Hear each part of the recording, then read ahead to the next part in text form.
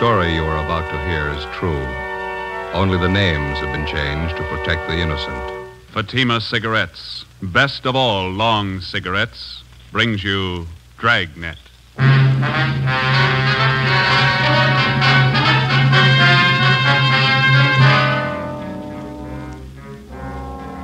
You're a detective sergeant. You're assigned to hit-and-run felony detail. A dead body is found in the streets in the early hours of the morning. There's only one clue, a set of skid marks on the pavement. Your job? Find the killer. If you want a long cigarette, smoke the best of all long cigarettes. Smoke extra mild Fatima. Yes, Fatima is the king-size cigarette which contains the finest Turkish and domestic tobaccos superbly blended to make it extra mild, to give Fatima a much different, much better flavor and aroma than any other long cigarette. That's why Fatima has more than doubled its smokers coast to coast. Enjoy extra mild Fatima yourself. Best of all long cigarettes. It's wise to smoke extra mild Fatima. It's wise to smoke extra mild Fatima.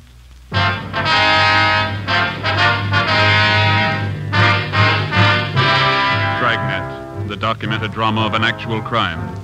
For the next 30 minutes, in cooperation with the Los Angeles Police Department, you will travel step by step on the side of the law through an actual case transcribed from official police files.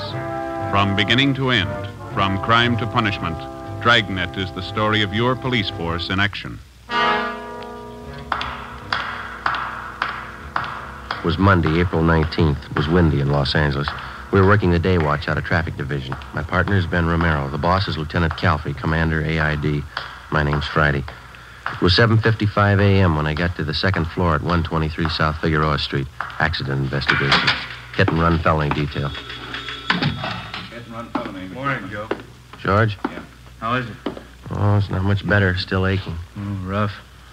A lousy thing kept me up most of the night. Check with that dentist I told you about? Yeah, I did. Says it's a wisdom tooth.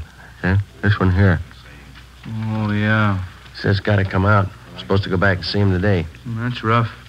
Remember, a friend of mine had his wisdom teeth out. Hurt like the devil. Terrible. Finally pulled him. Ached for 5-6 days after. Roger. Excuse me, Joe. Yeah, McD. Better have a 15-7 on that follow-up you handled yesterday, huh? Okay. I got most of it down. I'll finish it up. Friday? Hi. Ben come in yet? He's down the record bureau. Let's see that jaw of yours. Hasn't gone down much. It's a bad wisdom tooth. Dentist says he's going to have to yank it. Bum deal, eh? That's the first time I ever had any trouble with him. I remember a few years back, my sister Gertrude had trouble with a wisdom tooth in Paxton. Yeah? Whole side of her face was swollen. Poor kid was in terrible pain, full week. Even after they pulled it, it still hurt. Hi, Joe. Picked up the overnight reports down at Records, Mac. Here you are. Oh, thanks, Ben. This one on top here. I'd like to have you two check it out. Dead body report. Yeah. They left me a note on it. That's about all. Hard to figure. What's the story? Just what you see in the report. The victim was Edward Raymond Stokes, 732 Delano Street, apartment 2. His body was found in the gutter near 63rd and Vermont, 3 o'clock this morning. No witnesses. Only one piece of evidence. Yeah, see, they got it listed here. Skid marks near the body. Is that all? That's it. Parent hit and run. Where's the body, man? Neighborhood mortuary out there. Emerald Hills Funeral Home. One of the deputy coroners handled the body. A fellow named Joe Larimore. Anybody claim it yet? No. Okay. Ben, you ready? Yeah, let's go. We'll check you later, man. Yeah. If you need any help, I've got McClendon and Rogers on hand. Right. How do we manage to draw all the choice ones? I don't know. Skid marks and a dead body. Yeah. Oh, say, I almost forgot. How's your jaw? Oh, it still hurts. Oh, it's tough. Yeah, it's still swollen. Mm-hmm. What did Dennis say? Wisdom tooth. Oh, it's miserable. Yeah. Wife had the same thing a couple of years back. Dennis tried to yank the tooth and it broke right in two. Finally got it out. That's good. Funny thing about wisdom teeth. What's that? After they pull them, hurts for 5-6 days.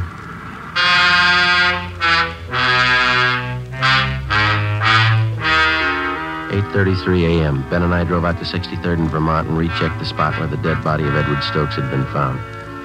According to the report, the body was found 2 feet west of the easterly curb and 32 north of 63rd Street on Vermont. We examined the skid marks. They showed definite signs of being a lot older than 24 hours. The consistency of the rubber was weak, and there were heavy dirt smudges over them, indicating more wear than they could have possibly had since the estimated time of the victim's death. We got back in the car and drove to the Emerald Hills Funeral Home at Vernon and Denver Avenue. Sure is rotten weather for April, huh? Yeah. These funeral homes, you ever notice it?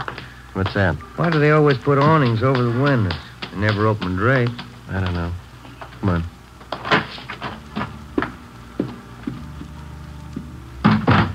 Funeral going on. You know where the office is? There's a brass plate on that door over there. Let's have a look. Yes, sir. Here's somebody, Jim. Oh. Gentlemen, may I be of service? Police officers. I'd like to talk to Mr. Larimore. I believe he's a deputy coroner. I'm Mr. Larimore. You came about the hit-and-run victim? Yeah, that's right. This is Sergeant Romero. My name's Friday. We'd like to check the body if we could. Certainly. It's back this way. Understand you moved the body from the scene of the accident here to the mortuary. Yes, that's right. Early this morning. Unusual case. Careful, there's 2 steps down just inside the door. Oh, thank you. Why do you say it's unusual, Mr. Larimore? Well, here, let me show you. There. Now, for one thing, the victim had a basal skull fracture. I don't know about you gentlemen, but in the hit-and-run cases I've handled, a basal fracture is a pretty rare thing. Well, it is possible, isn't it? Yes, it's possible. Anything's possible, as they say. But it's not usual. A few other things here, too. Yeah. Notice the victim's knee here. Single clean cut. Also, these wounds on the head. I've never seen anything like it in hit-and-run cases I've been called on. Yeah, that wound on the knee doesn't jibe, does it? If he was hit by a car, the knee should be skinned up quite a bit. Exactly. Well, you know how it usually is. The automobile hits the victim. There's always signs that the body was either dragged or thrown. Shredding of clothing, skinned knees, legs, elbows. No sign of that here. You don't think the victim could have been killed by hit-and-run cars, eh? No, I don't say that. It's possible that it might have been a car, but, well, let's say it's not very probable. Has anybody at all inquired about the body, Mr. Larimore? No one, no. It's funny. Oh, Mr. Larimore, may I see you a minute, please? All right, Tom. Excuse me a moment. Yeah, sure.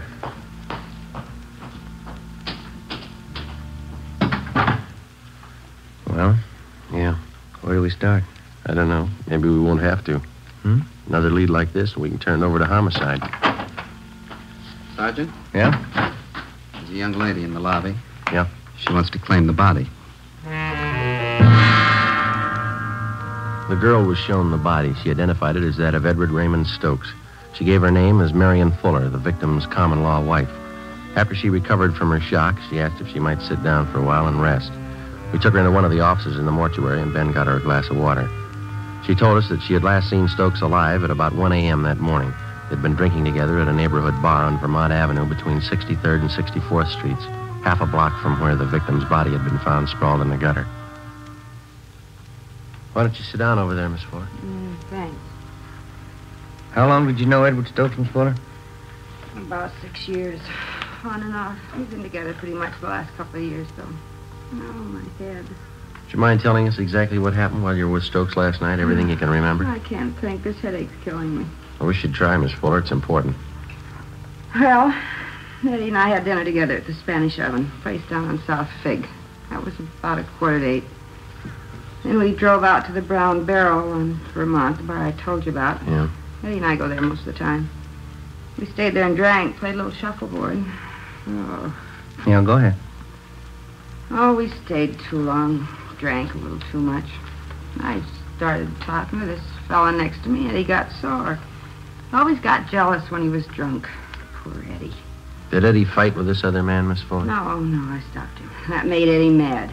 He never could drink right. He always wanted to pick a fight. Who was the other man, you remember? No, I don't. I guess I had a lot to drink, too. He's just some guy at the bar. His headache. Well, it's not going to take much longer. Just a few more questions. That organ's getting on my nerves. What happened after you broke up the argument between Stokes and the other man? Oh, nothing. We stayed in the bar. Eddie played shuffleboard most of the time. I was in one of the booths drinking. Yeah? Around 1 o'clock, I started feeling sick, so I Went outside and sat in the car. I guess I passed out there. In your car? No. I guess it belonged to one of the fellows in the bar. I passed out, and that's all I can remember. Did you sleep in the car all night? No. I guess whoever owned it drove me home. Well, how'd they know where you lived? Must have been one of her friends. I don't know. I don't remember anything till this morning. They phoned me up and said Eddie was dead. Who phoned you, Miss Fuller? One of our friends. I don't remember. I had a rotten headache. Well, you can do better than that. I tell you, I don't remember. They phoned and told me Eddie was dead. Somebody ran Eddie down. All right. Where are we going? Downtown. We'll have a stenographer take your statement. Oh, I got a terrible hangover. I've never had one as bad as this. Neither is Eddie. Let's go.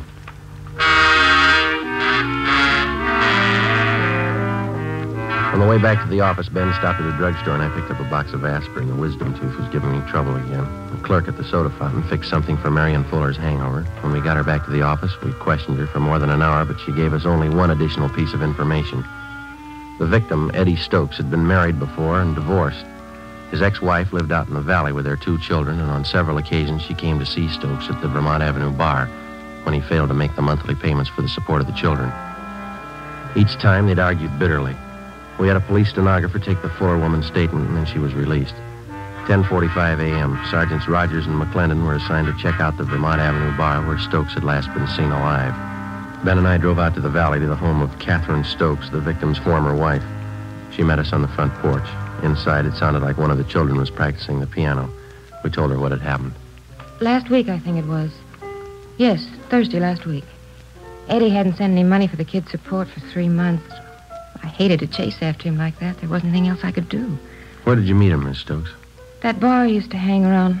It's over on Vermont, called the Brown Barrel or something. Mm-hmm. Oh, wouldn't you like to come inside? Yes, thank you. Do you happen to know anybody by the name of Marion Fuller? Yes, Eddie mentioned her. What does a man see in a woman like that? Do you know anything about her at all? No. Whenever I saw Eddie, he'd mention he was running around with her. Guess he wanted to make me jealous. Was your husband a pretty heavy drinker? Yes, he was. That's why I got the divorce. Eddie was such a fine boy when we got married. Good home. You didn't know any of the people he'd been running around with lately? No, just the Fuller woman, that's all. Can you think of anything at all that might possibly have a bearing on his death? No. Eddie was probably drinking.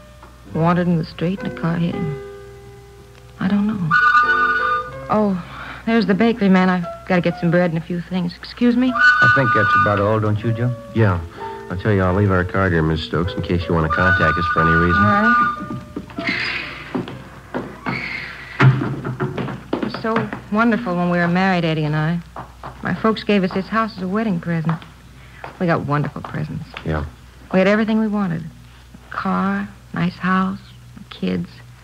It was wonderful till he started drinking. Then everything went. His job, everything. Started all of a sudden. I never knew why. Yes, ma'am. How do men get that way?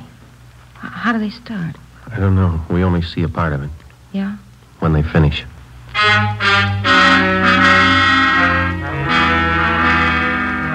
12 noon. Ben and I drove back into town to Vermont and 63rd Street for a meet with Sergeants Rogers and McClendon. They told us that they'd checked out the bartender who'd been on duty the night before and also 7 of his customers. Their stories were almost identical. Each of them remembered seeing Eddie Stokes at the bar. Each of them remembered he was playing shuffleboard, that he was drinking heavily, and that he left the bar at about 1:45 a.m. All of us had the idea that for some reason the bartender and the customers were lying. In most cases, it's hard to find 2 witnesses who tell identical stories, let alone 7. For the rest of that afternoon, Rogers, McClendon, Ben, and I spent our time canvassing the neighborhood in the vicinity of the Brown Barrel Tavern. 4:45 p.m. We talked to the proprietor of a small grocery store 2 blocks down the street from the tavern. He told us that he rarely visited the bar, but that he thought that the man who ran the butcher shop next to his place, Mr. Eugene Murray, was a regular patron of the Brown Barrel. So we went next door. Would you make that 2 pounds of ground round, Mr. Murray? We're having company tonight. Yes, ma'am. 2 pounds. Nice-looking meats, huh, Joe? Yeah, the steaks look good, don't they? Mm-hmm. 2 pounds. All right.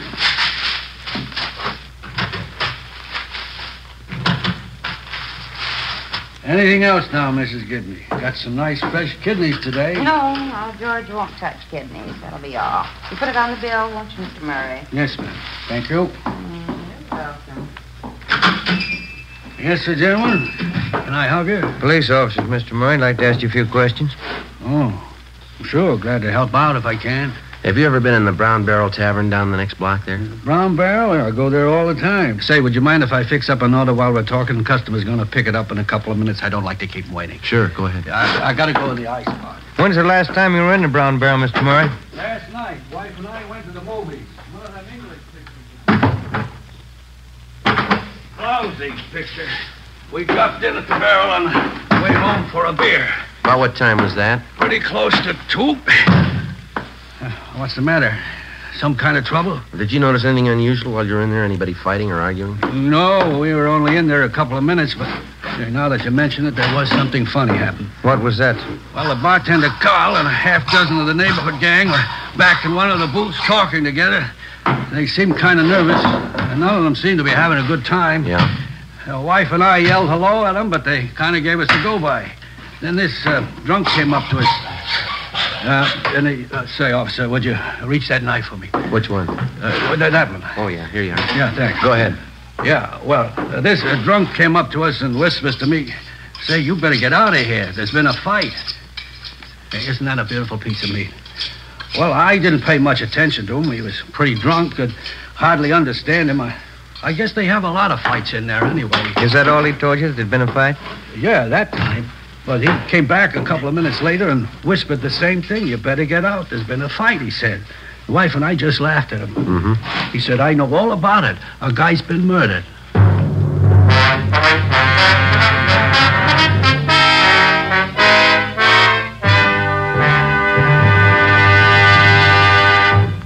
You are listening to Dragnet, the case history of a police investigation presented in the public interest by Fatima Cigarettes. Fatima, the long cigarette that has more than doubled its smokers coast to coast. And there's a very good reason for this amazing increase. Men and women everywhere are finding out it's wise to smoke extra mild Fatima. I agree, says Vic Hyland, sports columnist. I agree, says Shirley Gelman, registered nurse. I agree, says Frank Fenton, author. I agree, says Nancy Appel, news writer. Yes, all agree. It's wise to smoke extra mild Fatima. So, enjoy extra mild Fatima yourself. The king-size cigarette which contains the finest Turkish and domestic tobaccos superbly blended to make it extra mild. You will prefer Fatima's much different, much better flavor and aroma. You will agree. It's wise to smoke extra mild Fatima. It's wise to smoke extra mild Fatima. Best of all, long cigarettes.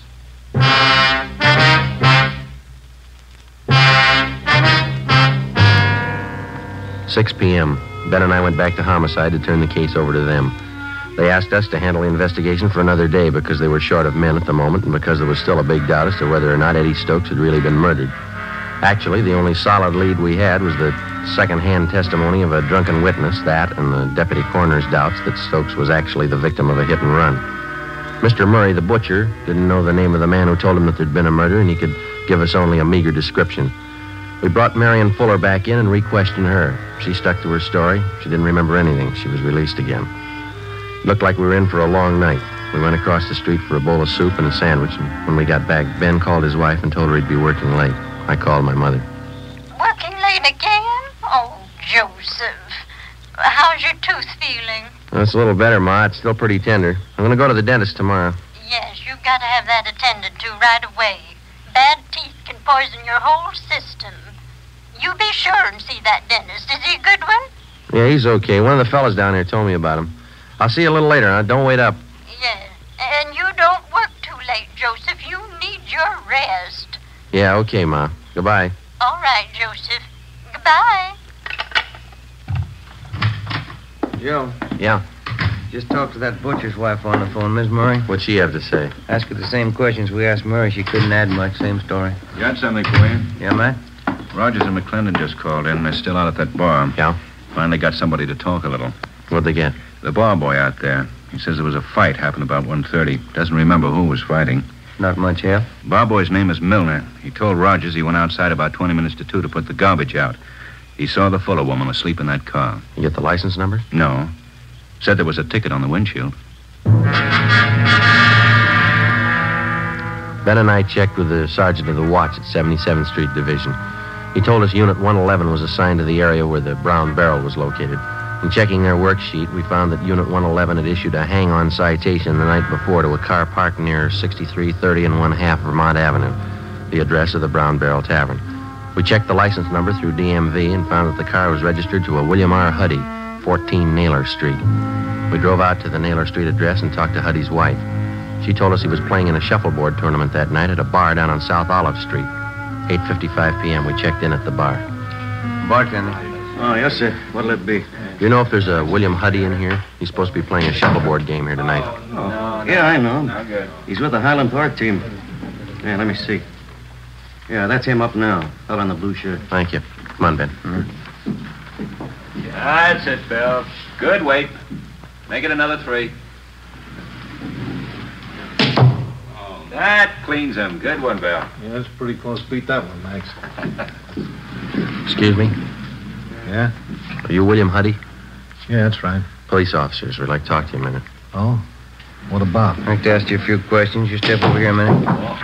Yeah, all right. Were you at the Brown Barrel Tavern out on Vermont last night? Yeah, I was. Why, what's the matter? You know Marion Fuller? Yeah, she hangs around the place. She goes with a guy named Eddie. Did you drive her home last night? Yeah, as a matter of fact, I did. She passed out in my car. She's a nice kid, but she drinks a lot. I drove her home. Do you mind telling us what happened at the bar last night when you were there? Well, I come in about 9 o'clock, and I start playing shuffleboard with a couple of guys. This guy, Eddie Stokes, is one of them. Yeah? We got in a beef with a guy at the bar over Marion. It's nothing big, though. The guy left after a while. Go ahead. That's about all. I left the place around 1:30, and this Eddie was beefing with some merchant seaman about that time. Was the Fuller girl still at the bar at that time? No, when I went outside, I saw her sleeping in my car, so I drove her home. I left her off and then come back to the bar. That's when they told me. Told you what? Well, they said Eddie had a fight with this merchant seaman. They said it'd be better if we kept it quiet. Who told you that? Call the bartender. But I got the real story from one of the fellows I was playing shuffleboard with, Leo McCarty. What did he tell you? Well, he said that when Eddie Stokes left, the merchant seaman followed him out. He said he chased Eddie. McCarty went out about 5 minutes later. Yeah? Well, the merchant seaman was gone, and Stokes was lying in the gutter down the street. Did McCarty look at him? Yeah, he said Stokes looked pretty bad. Said he looked like he was dead, but I wouldn't believe that. Why not? This McCarty always exaggerates. 10:15 p.m. We had William Huddy come back to the office with us, where we questioned him further and took his statement. Then we had his friend Leo McCarty brought in, along with the bartender at the Brown Barrel Tavern and the customers that he'd framed his story with. McCarty was the first to give us the straight story, and then the others followed. The bartender, Carl Jansen, who also owned the bar, was the last to break. How about it, Jansen? Why didn't we get a straight story to begin with? Well, what about the publicity? How would that look? A murder around my place. Could work out worse than that, Mr. Jansen. You've been withholding evidence. You talked these people into the same deal. I'd protect myself. The newspapers, all the scandal, wreck a man's business. I had to keep it quiet. It's not my fault that Stokes is killed. I didn't do it. I'm not to blame. No, but you know who is to blame. Now, how about it? Who is he? Well, he works on the ships. Comes in here most of the time when he's in port. What's his name? Henry Baxter. I've cashed some of his paychecks. Ben, you better get the captain, huh? Yeah, okay. Hit and run felony Friday. Oh, yeah. No, just a minute. For you, Jansen. Oh, yeah. Thank you. Yes. Oh. Yes, Rita, just a minute. Sergeant. Yeah. It's my wife. She's at the bar now. She thought you ought to know. Yeah? Henry Baxter. Frida says he just came in.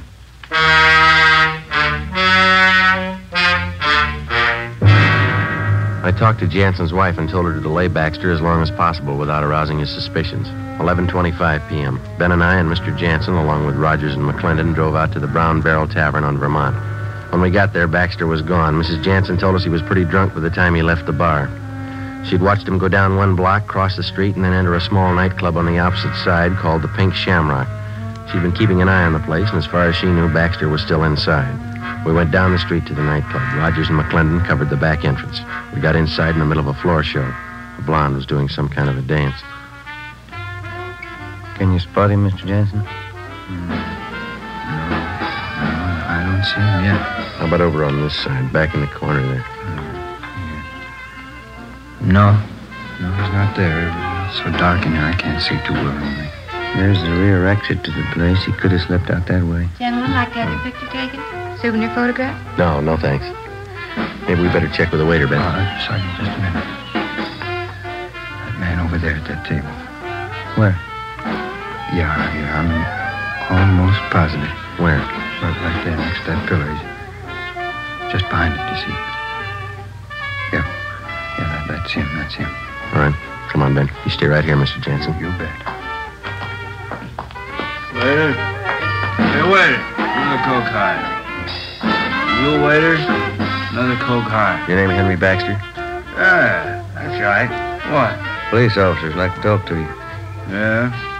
Well, sit down. Outside. Outside nothing. Can't even see a show. Let's go outside. Come on, Baxter. Hey, wait a minute. What's the beef anyway? You know what the beef is. Sure, I know what the beef is. Come on, let's go. The lousy punk Eddie Stokes trying to give me a bad time. Now he knows what a bad time is. All right, Baxter, come on. Lousy punk Stokes. I showed him how it's done. You keep your voice down. I slugged him. Pounded his head on the curb. He was drunk. He never knew what happened. Come on, outside. Hey, everybody, I killed Eddie Stokes. I killed him.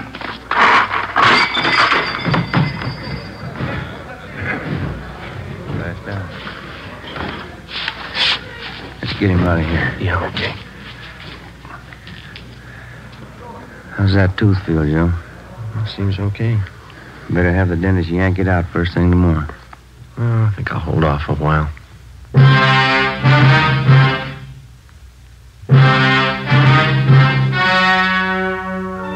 The story you have just heard was true. Only the names have been changed to protect the innocent. On July 30th, trial was held in Superior Court, Department 87, City and County of Los Angeles, State of California. In a moment, the results of that trial. It's amazing how many long cigarette smokers are changing to extra mild Fatima. Here is the actual report. From coast to coast, Extra Mild Fatima has more than doubled its smokers. Yes, more and more smokers every day are discovering that Fatima is the king-size cigarette that is extra mild. Extra mild because it contains the finest Turkish and domestic tobaccos superbly blended to make it extra mild, to give it a much different, much better flavor and aroma. Enjoy extra mild Fatima yourself. Best of all long cigarettes. It's wise to smoke extra mild Fatima. It's wise to smoke extra mild Fatima.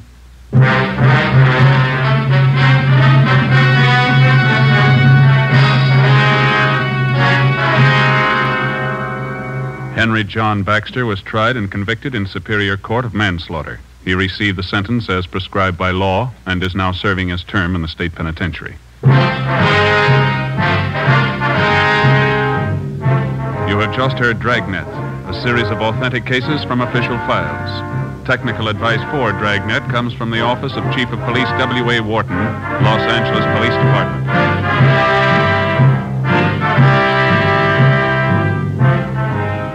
Fatima Cigarettes, best of all long cigarettes, has brought you Dragnet, transcribed from Los Angeles.